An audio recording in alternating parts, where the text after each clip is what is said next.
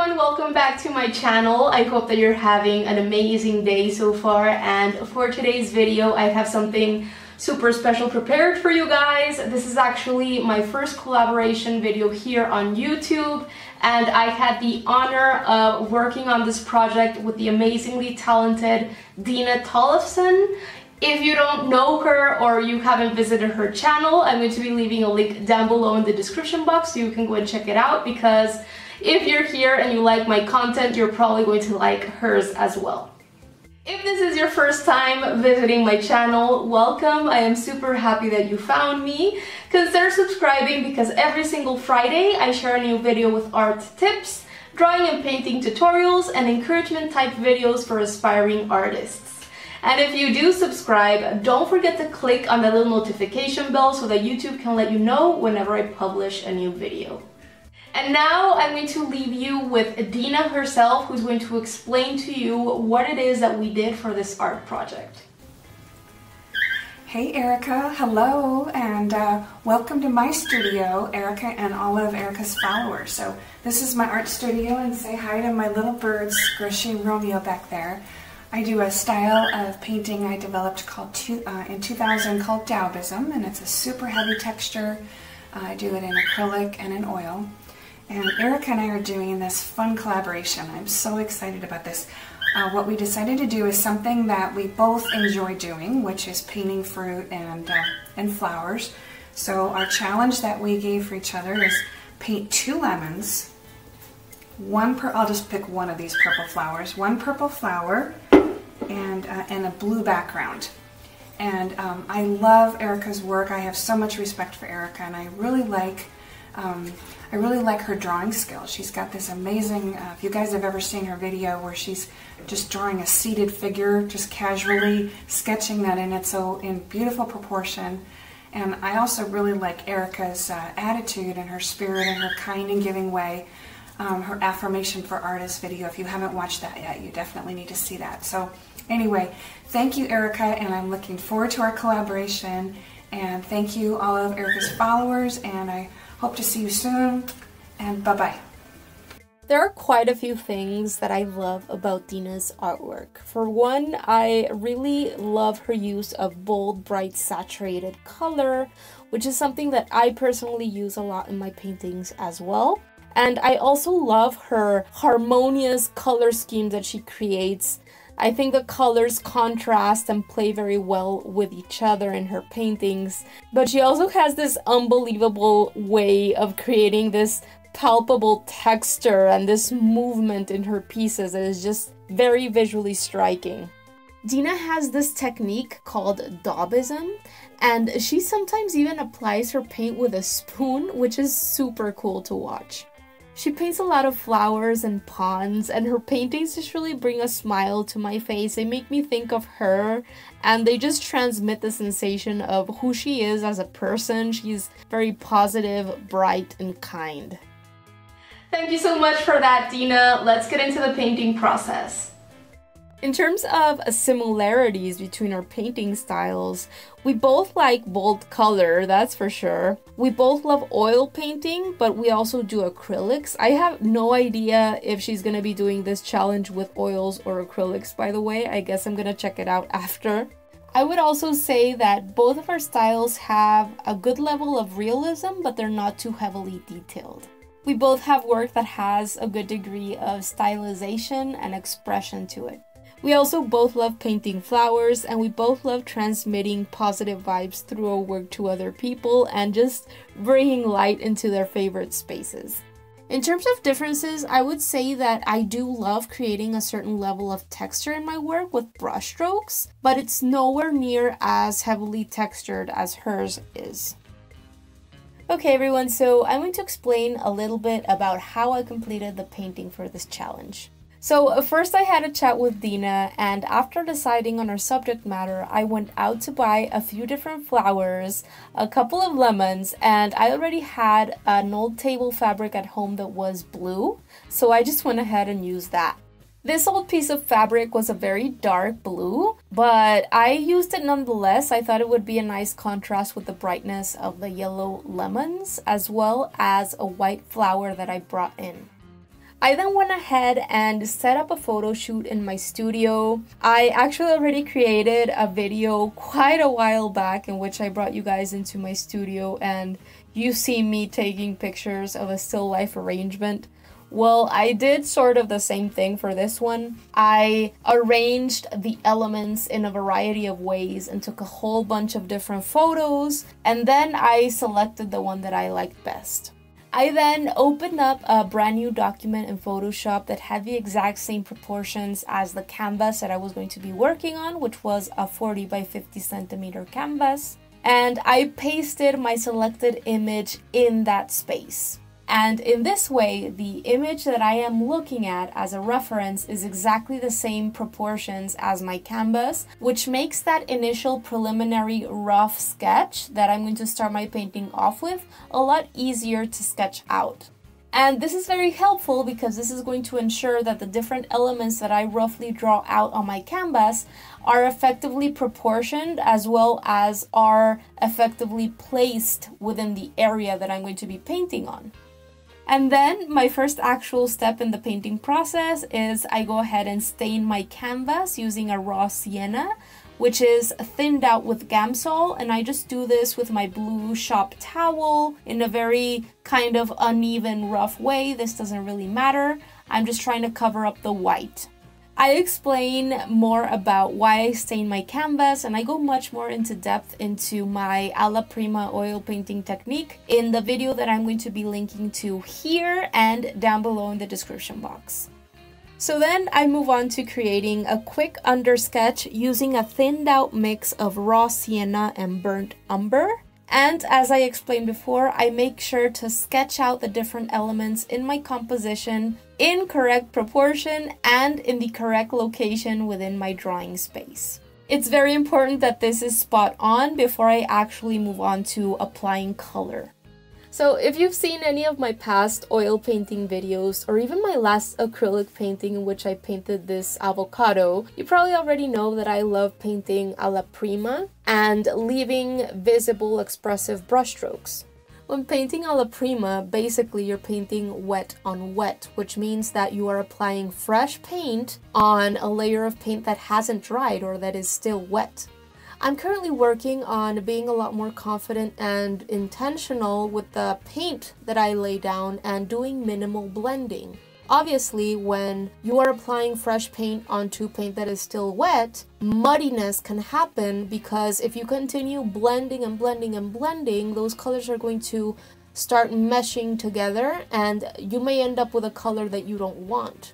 Something that often happens when we overblend, aside from this, is that we may end up creating a very flat area because all of the previous values and colors that we have laid out are all going to intermix and blend together into one same color, and it's going to lead to flatness instead of a sense of form and three-dimensionality.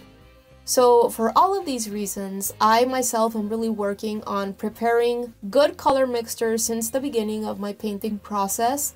I am really giving thought and observing my picture, my reference picture, to pinpoint lights, midtones, and darks. And I'm really doing my best to apply my paint confidently in areas and just leave those brushstrokes alone as much as I possibly can. As for the specific colors that I used a total of 8 different paint tubes, starting with raw sienna. Then I have also burnt umber, Prussian blue, both cadmium yellow medium and cadmium yellow light. My green is a sap green. I also used this beautiful fuchsia Mexican paint tube that I bought in my local art supply shop. And for my white, of course, I used titanium white.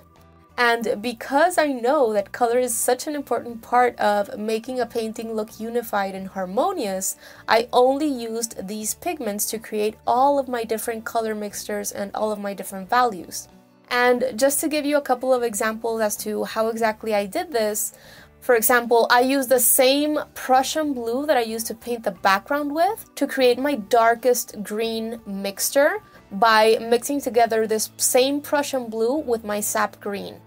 I also created the different values for the flowers in the central part of the painting by mixing together my Mexican pink fuchsia color with my Prussian blue. And as with my other oil paintings, I always start from darkest and work my way towards the lights. For me, it's super important to hold myself, abstain myself from even bringing in the white until I absolutely 100% have to. I go more in depth as to why I do my best to be very careful and deliberate and plan when it is that I'm going to start bringing in the whites, and just be very light-handed with the whites in general in my last oil painting Alla Prima video, which you can go and check out if you're interested. Now, of course, for this painting, I used a lot of white to paint the flower to the left as well as the lemons. But it's very important that even in these lighter areas, I develop a good range of values in order to give these elements a sense of form.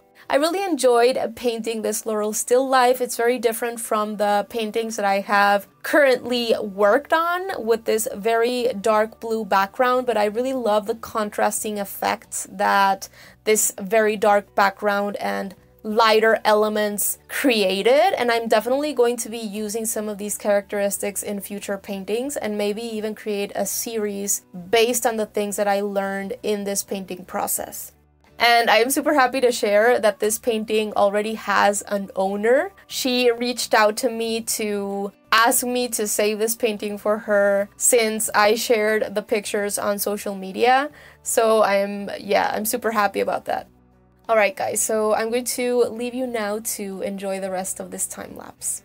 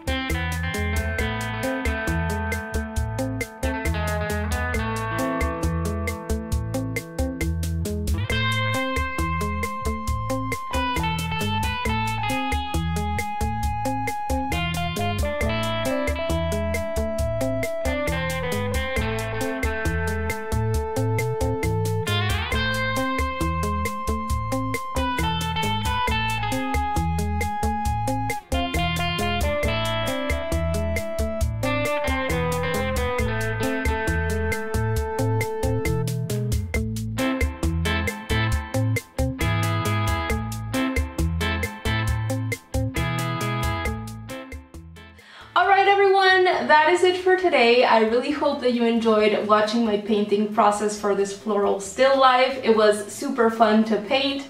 Don't forget to hop on over to Dena's channel because I am sure that her version of this challenge is going to be absolutely amazing. Don't forget to comment, like, and subscribe because it really helps my channel get in front of more people. Thank you guys so much for watching and see you next Friday.